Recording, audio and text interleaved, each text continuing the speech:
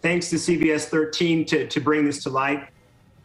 It was supposed to be released 8 months ago, but lawmakers finally have their hands on the report of the state's investigation into serious deficiencies at California's troubled COVID testing lab. Deficiencies first exposed by CBS13, a whistleblower investigation. This comes as the governor announced he's headed to Mexico and won't be available for comment. But investigative reporter Julie Watts has a copy of the report that whistleblowers have been waiting almost a year for. Yeah, guys, the report confirms many of our whistleblower allegations, and it misconstrues some others. Not surprisingly, the state did not issue sanctions against its own lab, despite findings of immediate jeopardy to patient health and safety, which we may have never known about were it not for brave whistleblowers. That lab should be shut down because they're jeopardizing people's life. It began with one whistleblower and quickly evolved into more than a dozen, with allegations of shocking public health dangers at the state's COVID testing lab that they say the state tried to hide. Every patient sample deals with somebody's life. Unlicensed lab techs asleep while processing COVID samples, test swabs found in lab restrooms, incidents of contamination, swap samples, and tens of thousands of inconclusive COVID tests.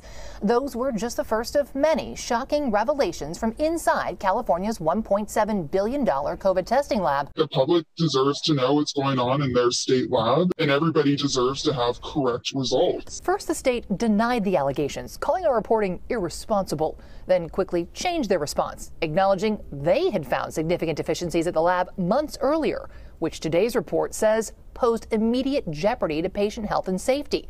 But the state didn't warn the public as COVID cases spiked. We've identified some of the issues and have since corrected it. The state has repeatedly downplayed issues at the lab and did it again in this report. For example, stating inspectors were not able to substantiate the local media outlets reporting that there was destruction of documents and data. Except we never said that.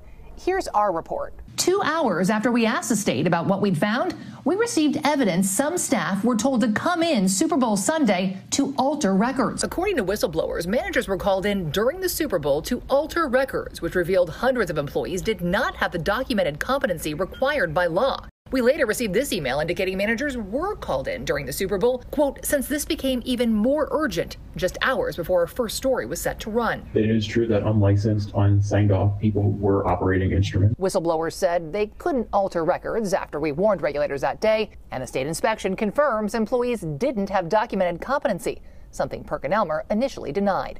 I've never witnessed anything like this. The report also confirmed whistleblower allegations that management repeatedly made changes to the test, voiding the FDA authorization, then using the test on patients for months without properly validating the results were accurate. We cannot do experiment while we are testing patient samples. And they question the state's findings. It's a conflict of interest. Noting it's a CDPH investigation of its own state lab.